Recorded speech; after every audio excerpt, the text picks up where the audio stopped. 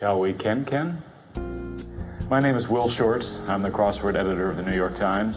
If you don't do crosswords, you might know me from National Public Radio or some of my books of Sudoku.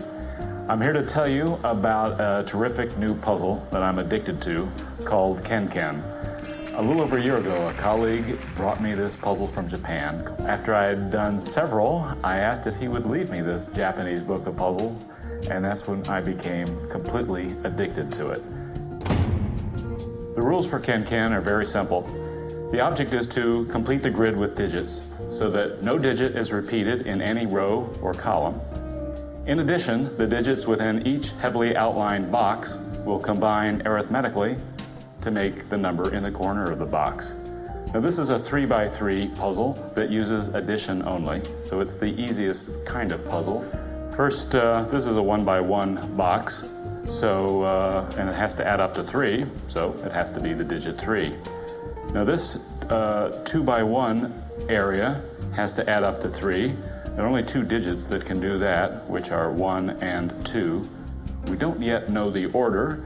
Let's move along. These 2 squares go together to make 5, and they have to be a 2 and a 3 in some order. We know, however, that the 3 doesn't go here because it would repeat the 3 that we've already filled in the grid.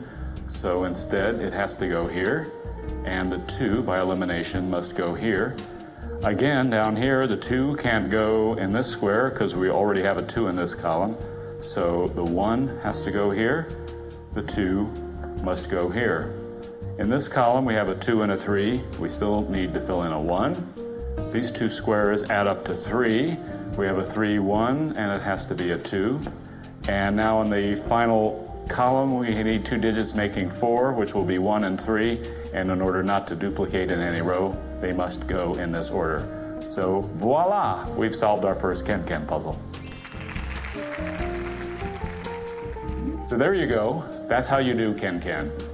I'll tell you why I'm addicted to the puzzle. It's the simplicity of the instructions. KenKen takes just a few seconds to learn, and yet the logic needed to do it can be quite deep. I tell you, there are 2 KenKen puzzles that I still haven't been able to finish myself, and I haven't given up on them. I've just set them aside, and I'm going to come back sometime and finish them. I hope with this video that you KenKen do the puzzle as well.